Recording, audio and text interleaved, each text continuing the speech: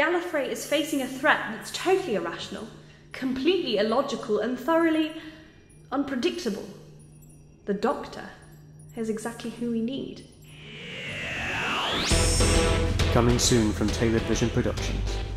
Doctor Who Across the Universe, Series 5. If the Time Lords want me back, if they're asking for my help, much as I hate to admit it, it's serious. And there have been reports, rumours of a supposed threat facing Gallifrey's very infrastructure. The time stream is splintering. We can barely hold it together. For a race that sees through the ties that bind time itself, we're woefully short on foresight.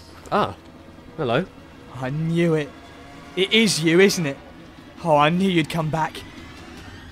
I'm sorry, have we... You don't remember me? Seems to be the day for that. Present arms! The Archives. A repository of all the recorded knowledge and wisdom of a race of omnipotent beings, the Lords of Time itself. And it looks like the top floor of an office block in Swindon.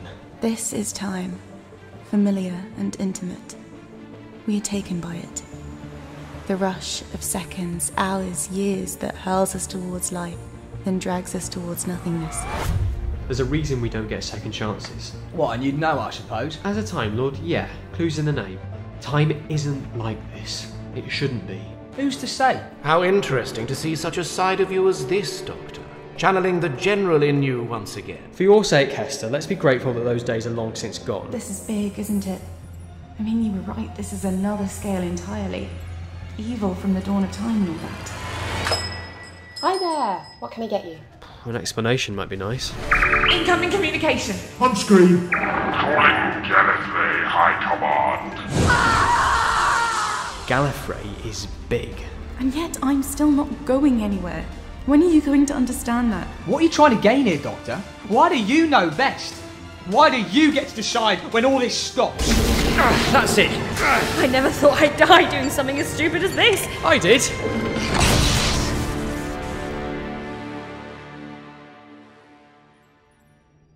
So, Doctor, what do you suggest? Right. Well. No pressure.